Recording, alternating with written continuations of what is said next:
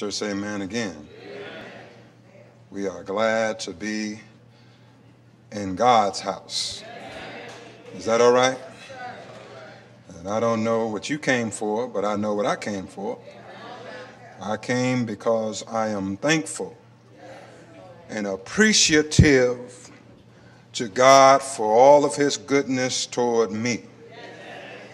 We were away from you last week, and I really want to thank God for Brother Willie Smith and the great job he's continuing to do. And we missed you, as we always do. You know, sometimes you need some refreshing, but I just love y'all, and I appreciate you. And you sometimes have to go other places to see how good you got it. You know, and I just really am thankful to God for the privilege and honor that I have to serve with you. And we all should be thankful for the privilege that we all have to serve the one and true living God. Is that all right? Pray with me, please. Gracious Father, we thank you so much. Words cannot begin to express how we feel about you, for being mindful to us, both as a collective body of Christ in this congregation, but also mindful of us individually. We're just so appreciative, Heavenly Father, of your love to us. We thank you, Heavenly Father, and many times we fail to realize that of all of our extended family, of all of our friends, and all of those acquaintances that we have, Heavenly Father, you have allowed us to come to a knowledge of your truth. And for that, we're so thankful. We're thankful to be able to be here in this place of gathering to worship you in spirit and in truth, as you have instructed. For you seek those, Heavenly Father, true worshipers, to worship you as you've called for. Bless us now, Heavenly Father, that now that we have come, that we may be receptive to your word to us. No matter what's going on in our life, help us not to give up on you. Help us not to turn back to the beggarly elements of this world. But help us, Heavenly Father, to continue to walk by faith and not by sight. Be with us now as we look into your holy, inspired word. And Father, we pray for anyone under the sound of my voice who has not yet to put Christ on in baptism. We pray that something be said that would prick their hearts to ask, what is it that I might do to be saved? We thank you, Lord, and we ask this prayer in faith and give thanks in Jesus' name. Amen. Amen. John chapter 6 and verse 60. And I want you to know, I don't care how many times you go through this scripture text here, you can never get enough. Amen. You see, I'm of the sort that I just can't get enough of God's word. I don't know about you. I can be full and I can still be hungry for God's word. In John chapter 6 and verse 60, Jesus had just finished teaching in the synagogue, and he taught in Capernaum, which was his town in which he lived. We know that he was born in Bethlehem, raised in Nazareth, but he lived in Capernaum as an adult, and he was teaching there. And in verse 60, if you have it, say amen. Amen. The Bible says, many therefore of his disciples, is that in your Bible? Now, a disciple means, let me just break this down. A disciple means, it comes from the word which actual meaning is a learner. So many of his learners, and because it actually means learner, it is applied to the followers of Christ because they were taught by him. So when we see that many, therefore, of his disciples when they heard this, many of his learners, when they heard this, said, "This is a hard saying. Who can hear it?" Is that all right? This is an hard saying. Who can hear it? Now we have to ask ourselves, and we have to go to the text to see, what is it that Jesus said that his learners got to a point where they said, this is a hard saying. Who can hear it? Go back with me to verse 48, the same chapter. The Bible says, Jesus speaking, he says, "I am that bread of life." And this is emphatic. I am that bread of life. Your fathers did eat manna in the wilderness and are dead. This is the bread which cometh down from heaven, that a man may eat thereof and not die. Is that all right? I am the living bread which came down from heaven. If any man eat of this bread, he shall live forever. And the bread that I will give is my flesh, which I will give for the life of the world. Notice then, verse 52, the Jews therefore strove among themselves, saying, "How can this man give us his flesh to eat?" You see, Jesus is always speaking spiritually. But when you have a carnal mind and your understanding is carnal, you won't understand what he's saying to you. He said, "Verily, verily, I say unto you, except ye eat the flesh of the Son of Man and drink his blood, you have no life in you. Whoso eateth my flesh and drinketh my blood hath eternal life, and I will raise him up at the last day. For my flesh is meat indeed, and my blood is drink indeed." Is that all right? Is Jesus telling the truth? Yes, he is. And I remember Paul in Galatians chapter 4 and verse 16 saying, "Am I therefore become your enemy because I tell you the truth?" You see, everyone seemingly wants to be told the truth, but sometimes when the truth is told to you, sometimes you just can't handle it.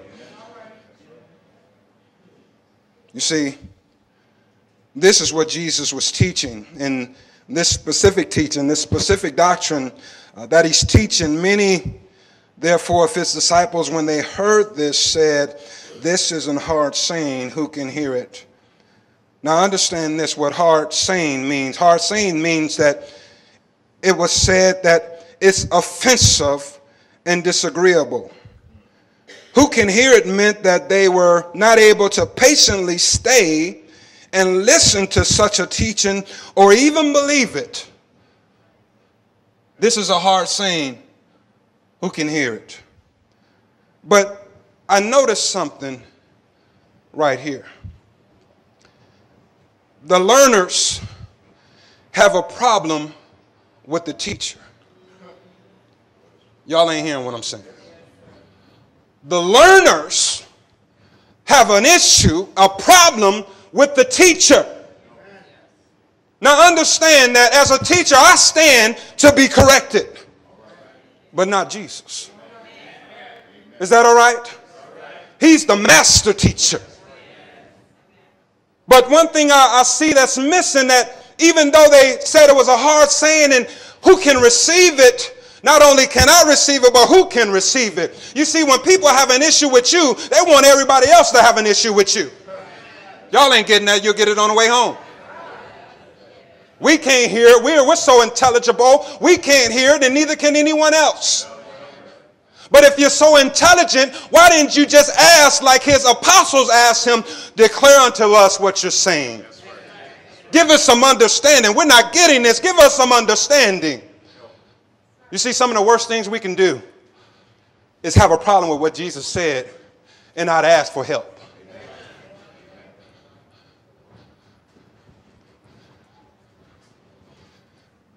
Verse 61 says, when Jesus knew in himself that his disciples murmured at it. You see, even when we think something, our thoughts are as words to God. Are y'all hearing what I'm saying? Now, don't only be careful about what you say. Be careful about what you're thinking. Is that all right? When he murmured at it, when the disciples murmured at it, he said to them, does this offend you? Does this thing offend you? In Church of Christ, let's just be real with it. Let's not put the finger on these disciples who have a problem, because sometimes we have a problem too. You say, I ain't got a problem with the Word of God. I believe everything in the Word of God. Well, don't tell me what you're saying. Show me what you're doing. You see, we're different. When we have a problem with God's Word, we just don't do it. God says to forgive, and I ain't forgiven. You just don't do it. You see, they ain't the only ones who had a problem with some of the doctrines of Jesus. You see, some of his teachings are a hard saying to us too. Some of his teachings on hell and eternal damnation, some of us ain't feeling that. But Jesus talked about hell more than he did about heaven. His teachings about the new birth and the one way of salvation, some of us ain't feeling that. But it's true anyhow. His teachings about forbidding divorce, some of us have an issue with that. It got quiet, didn't it? But it's still in the Bible. Except for the cause of fornication. Is that what your Bible says? Say amen if you can. Is that all right? His teachings on loving your enemies and blessing them that curse you and doing good to them that hate you and praying for them that despitefully use and persecute you. I know some of us ain't feeling that. Amen. His teachings on forgiving those who sin against you and turning the other cheek and not avenging yourself. Some of us is not feeling that. But you see, glory be to God that thousands have heard these doctrines of Christ and have found them not only easy, but pleasant. The Bible says in Psalm 119 and the verse 103, how sweet are thy words unto my taste, yea, sweeter than honey to my mouth. Y'all will get that later. You see, we like to have our boyfriends and girlfriends speak sweet nothings to us. But I love listening to Jesus. Is that all right? You see, for the children of faith, the teachings of Christ are to be received with meekness. Is that all right? He says, lay aside all the things in our ears and receive with meekness the word of God, which is what? Able to save your souls. Is that all right? You see, we need to be receiving his word and accepting, hear what I'm saying, accepting his word, whether or not we fully understand it or not. I don't fully understand how God took dust and made a man out of it, but I accept it. I don't fully understand how he said, let there be light, and there was light. I don't fully understand that, but I accept it. Thank you for the light. I don't fully understand all that, but I accept it. Sometimes we have a mindset in the church that I'm not going to believe it until I understand it fully. Well, you have a problem, because it'll take you your life and all of our other lives to get all of this. Is that all right? Jesus said in Matthew 28:20, teaching them to observe some things. Just what you want to. Teaching them to observe means teaching them to obey all things whatsoever I commanded you. And lo, I am with you all the way to the end of the world. Amen. You see, Jesus understood that they had an issue to what he said, but what he said was never to be taken literally in the first place.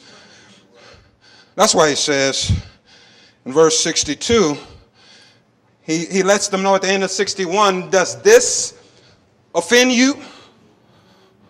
Man, I ain't even got to the tough stuff yet.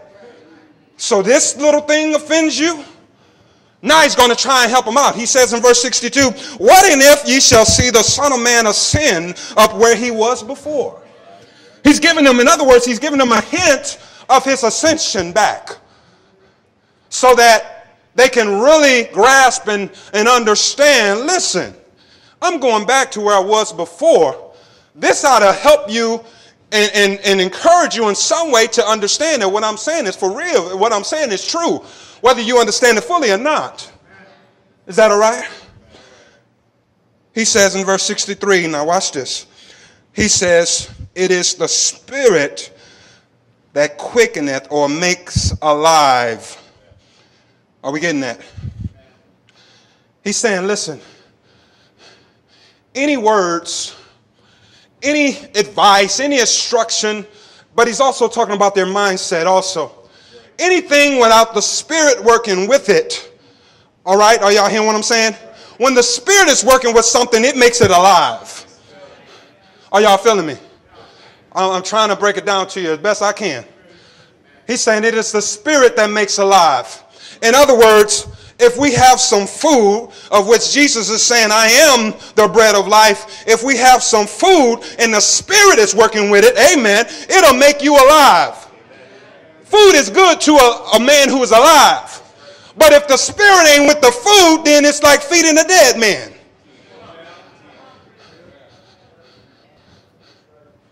Feeding a dead man. Can you imagine that? Feeding a dead man? Ain't no swallowing going to be going on. Ain't no nutrition going to be going on. Are y'all hearing this? He says, the flesh profits nothing. If I were asking you to eat my literal flesh, that wouldn't profit you anything. You understanding this from a fleshly, carnal mind, trying to understand it that way, it's not going to profit you. All right? He says the flesh profit nothing. The words that I speak unto you, they are spirit and they are life. The words that I'm speaking. You see, we have to understand, amen, that guess what? We have a soul. You don't know you got a soul? I'll talk to the people over here. We got a soul that needs to be saved. Is that all right? You say, well, what is the soul? I don't see it. Well, just ask yourself this. And I'll use this a lot of times, and I hope I don't offend anyone. But when we see a body up here, where's that person really? What happened to the part of them that made them alive? Because that part never dies. We sing a song where the soul of men never dies. Understand that your soul is going to live somewhere. Somewhere. And how you live on this side is going to determine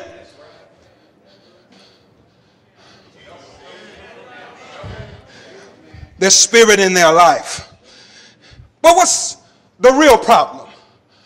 That they really didn't receive his word. 64, he says, but there are some of you, amen, church, but there are some of you that believe not. Wait a minute. He's talking to disciples.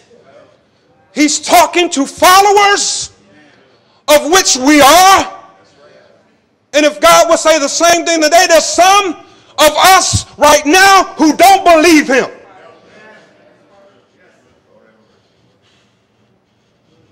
For Jesus knew from the beginning. You see, this reinforces the fact that Jesus was deity. He still, by the power of the Holy Spirit, had omniscience to know. And I don't know about you, but I wouldn't want that in this life. Y'all ain't catching that. I wouldn't want to be omniscient in this life, because then I would know who really likes me and who really doesn't.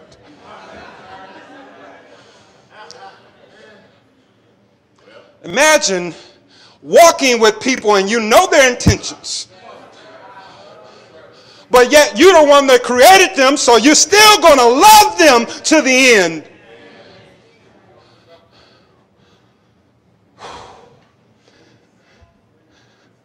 Jesus said in Matthew 4:4, "It is written, man shall not live by bread alone, but by every word that proceedeth out of the mouth of God."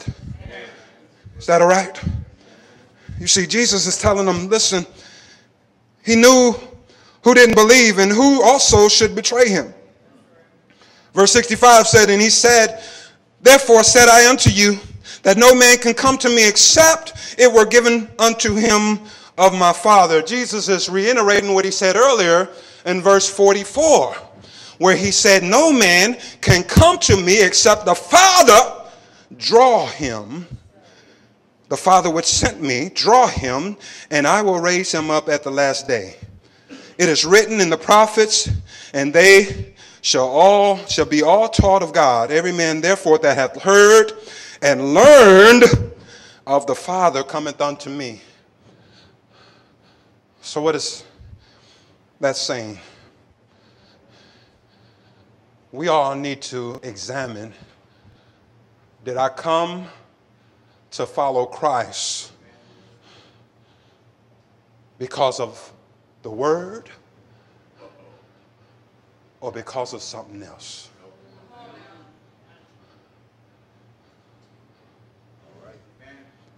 What did I come for?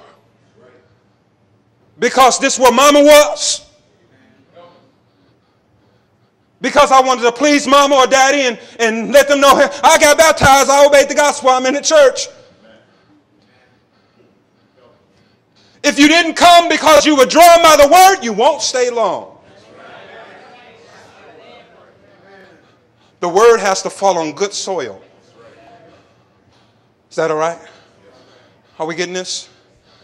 He's letting them know this. And I know I can just imagine what it is going through their minds when he's saying this. You know what it's like when someone is just telling you the truth and you know it's true and ain't nothing you can say about it. I'll say amen for you. You see, we have to understand this. The Bible says in Hebrews 11:6, "But without faith, it is impossible to please him. For he that cometh to God must believe that he is, and that he is a rewarder of them that diligently seek him."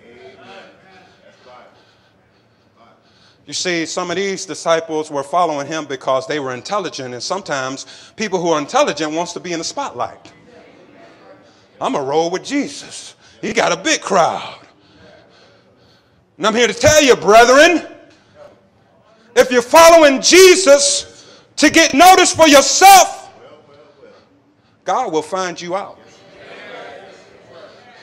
I'm begging you to stop now. Because Proverbs says that you will be exposed in front of the whole congregation. We're here to please him. And guess what? When we stepped at the door, Brother Floyd, he told us what he wanted us to be.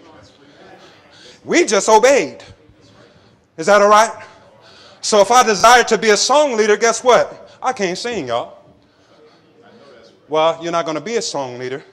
You're going to be a teacher. Well, I want to be a song leader. I've set all the members in the body as it pleased me. I want to be a song leader. So now I'm mad at Brother Allen because I can't be a song leader. You see how it goes? Amen, sisters. I love my sisters here. Let me just say, I love y'all. Y'all are challenging. but y'all love God enough to know what he had in his responsibility for you. You know that.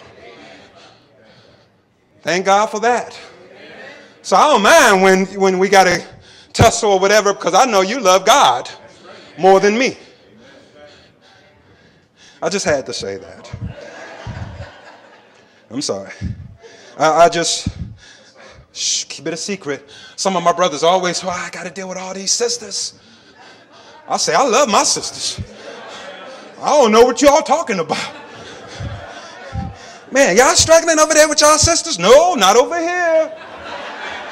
We good. That all right? Love my sisters. I'm going to tell you the truth. It was the older sisters who really encouraged me to see what was in me, because I couldn't see it.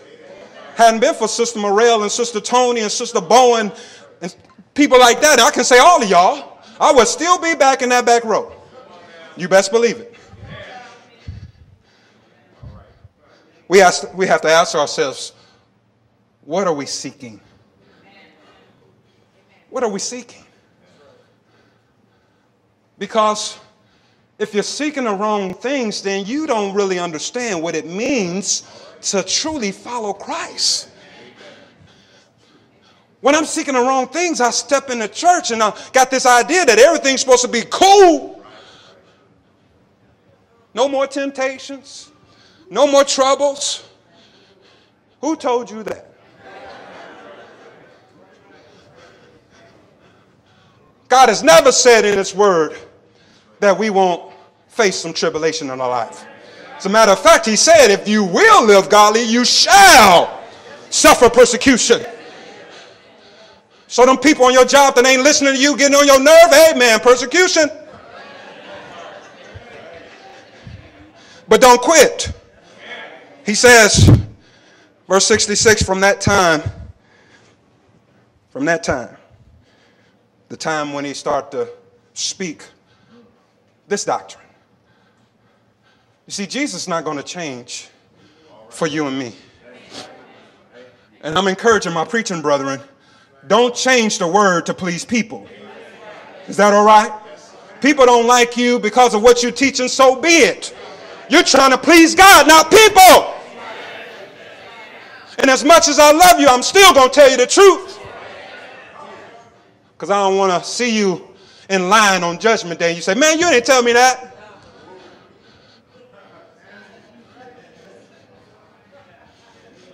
Amen, LaCroix. Says they went back and walked with him no more. But as my brother said last week, don't focus on who left. Focus on who stayed. You have to have the faith enough that no matter who leaves, well, they've been in the church for 30 years. I don't care if they leave, you stay with God. Because where else can you go? Well, those men in the church, they ain't right. You stay with God.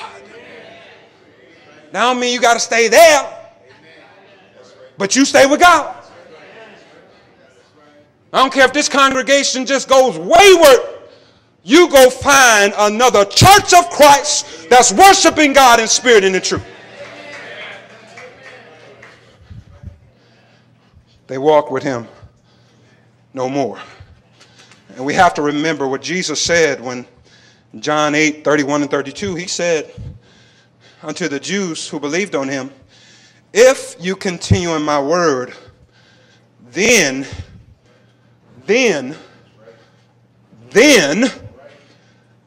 ye are my disciples. Truly. If you continue in my word, then you are my disciples truly. And you shall know the truth. And the truth shall make you free. Now, we've read this a million times, haven't we? But I never understood that the know when he said you shall know the truth is an experiential knowing of Jesus, who is the truth, and he makes me free.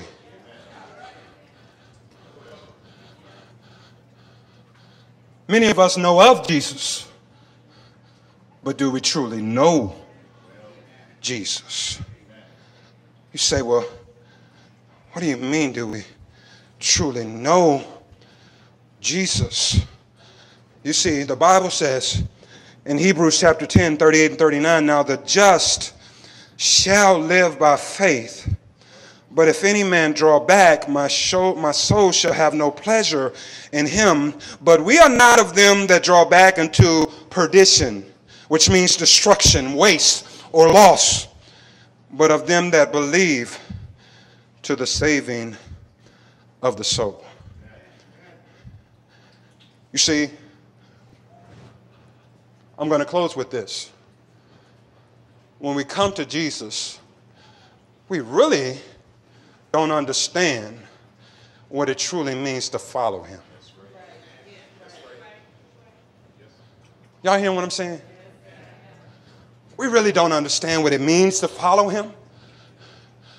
But we have to have the type of faith that even in the midst of whatever's going on in our life, to continue to trust him. Don't go back. Continue to trust him. Continue to follow him, because he'll get us through.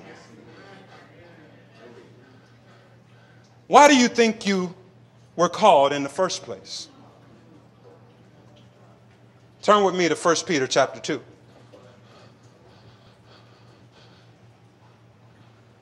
Some of us say, and some of us have heard people say, well, I know God called me because he's got a great purpose for me.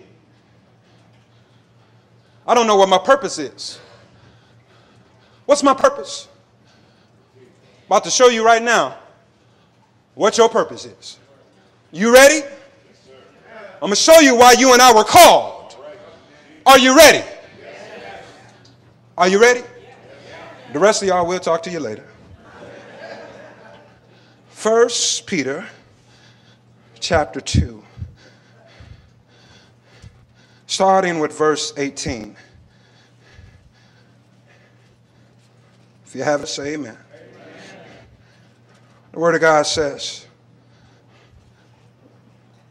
servants, be subject to your masters with all fear, not only to the good and gentle, but also to the froward. Christians, I don't care how mean your boss is. Amen. Whatever your career is, you do it as you're doing it to the Lord. Because they need their soul saved too. Is that all right? Watch why he says this, verse 19. For this is thankworthy if a man for conscience toward God endure grief, suffering wrongly. For what glory is it if when ye be buffeted for your faults, ye shall take it patiently? In other words, when we mess up and we're buffeted for that, and we have the nerve to say, well, you know, I took my punishment. You're supposed to. You deserve it. There's no glory in taking your buffeting patiently when you're wrong. But what about when you're suffering and being buffeted for doing right? What about that? Watch what he says. But if, when you do well and suffer for it, ye take it patiently, this is acceptable with God. The question then is, do you want to please God? Or are you too caught up in yourself and your own feelings that you just want to avenge yourself? Let's keep reading. For even hereunto were ye called. Is that what your Bible says? In other words, this is the reason you were called. Because Christ also suffered for us, leaving us an example that ye should follow in his steps. Now, what kind of steps did Jesus have? Who did no sin. Can we identify with that? No. Amen, we can't. Who did no sin, neither was guile found in his mouth. Who when he was reviled, reviled not again. In other words, when they were dogging him, when they were mocking him, he didn't get back at them. He took it patiently. He was focused on the joy that was set before him. What was that joy, y'all? Redeeming us and reconciling us back to his Father.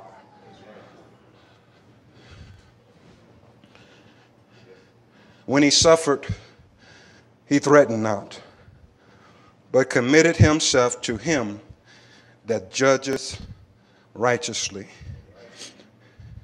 Sometimes when we're going through something with somebody, you just have to commit yourself to the Lord.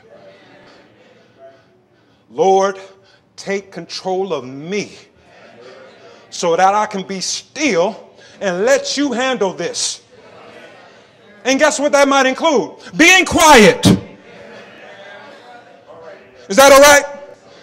Who his own self bare our sins in his own body on a tree, that we, being dead to sin, should live unto righteousness, by whose stripes ye were healed. For ye were as sheep going astray, but are now returned unto the shepherd and bishop of your souls.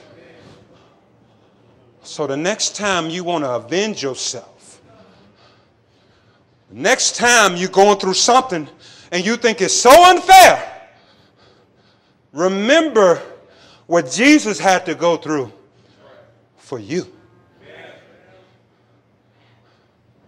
For you. That's what it means to follow Jesus, to walk in his steps. Then when we go to Luke 9:23, he says,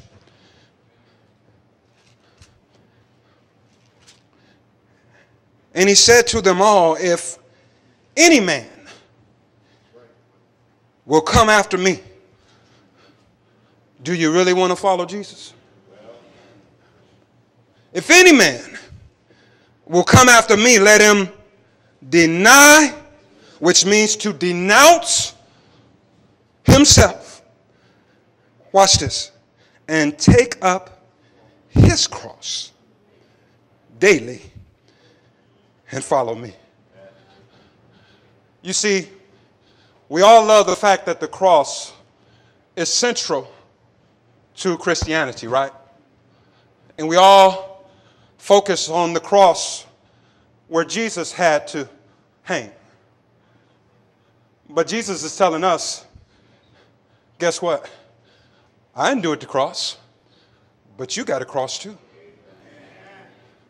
Just like it was shameful and disgraceful for me, just like it was trying and tough for me, you got your own cross to bear too.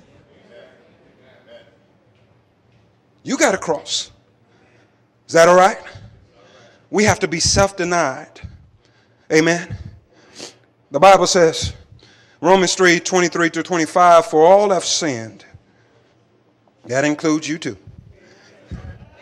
For all have sinned and come short of the glory of God, being justified freely by his grace through the redemption that is in Christ Jesus, which God hath set forth, foreordained to be a propitiation, which means a covering, an atoning sacrifice through faith in his blood.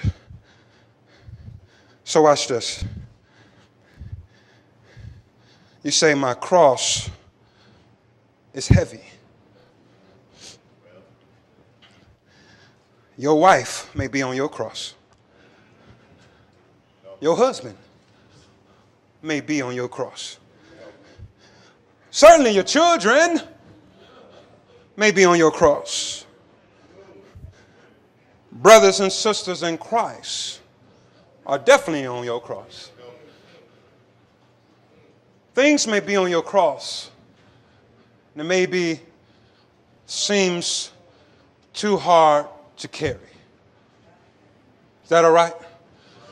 Jesus, while carrying his cross, and there was 2 beams he was carrying, it got to a point where all of his blood must have almost been gone.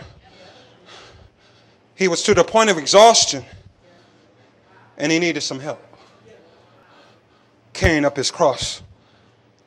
But he still, even to the point of exhaustion, he still got on that cross for you.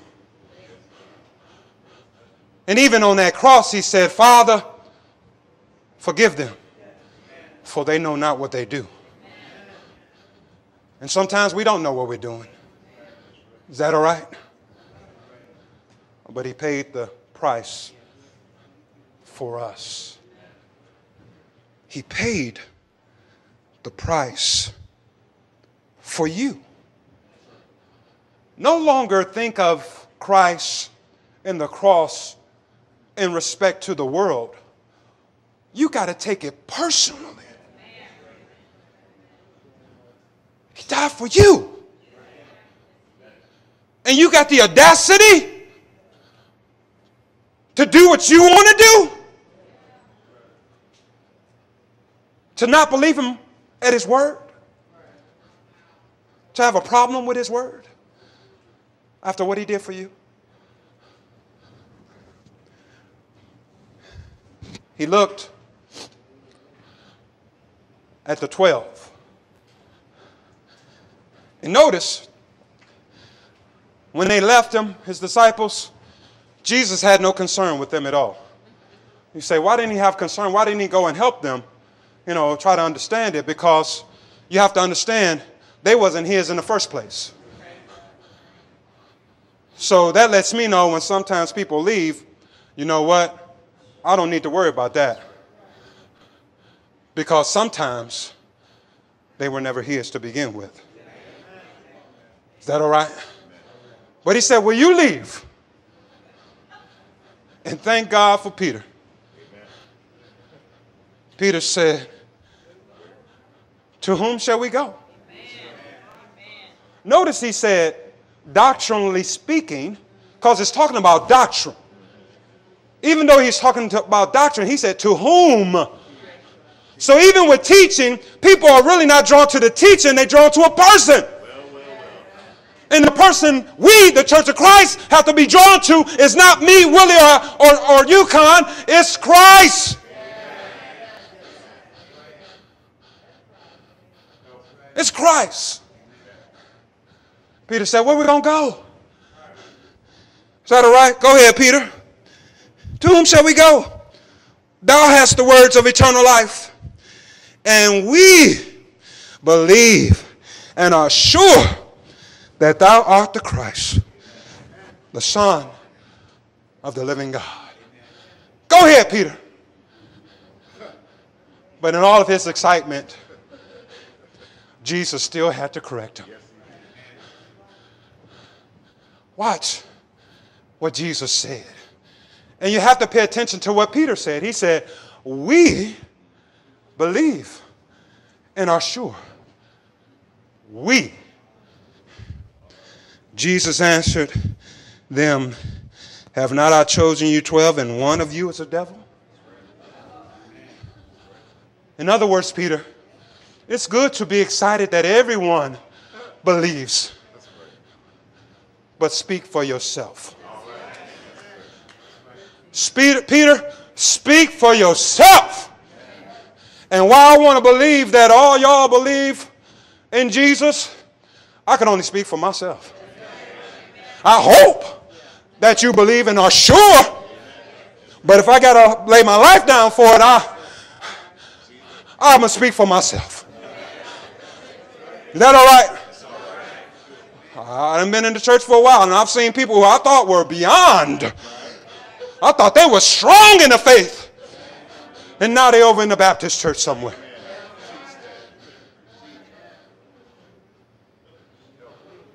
Nevertheless, the foundation of God stands sure. The Lord knows knows them that are his. You want to be his today? Is that all right? What it means to truly follow Jesus. Y'all ready to take up your cross? Don't put it down. Don't be looking at mine saying, oh, I want his little cross. God gave you the cross that you can bear. And it's going to help you to be more like him. So don't run away from your cross. Jesus embraced his cross. And I'm not going nowhere. I'm staying. And I'm going to embrace my cross. Is that all right? Because I know it's not going to be the way it is now for eternity. Any day now, the trumpet will sound. Is that all right? The trumpet shall sound, and it won't be no time to repent. So you need to make your repentance now. If you've not obeyed the gospel, you can come having heard the word. Do you believe it? If you believe it, are you willing to repent? Turn away from your sins. Confess that Jesus is the Christ, the Son of God, that God raised him from the dead on the third day after he was buried, and be buried in baptism for the remission of your sins. You see, the world believes that you can receive Christ just when you accept him. But the Bible says until your baptism is complete, your sins are still on you. Is that all right? I'd rather believe the Bible than man. For those of us who have obeyed the gospel and maybe, just maybe, we've not followed Christ as we know he requires us to, we need to repent. We need to ask God to help us to follow him. Where he leads me, I will follow. Consider where you are.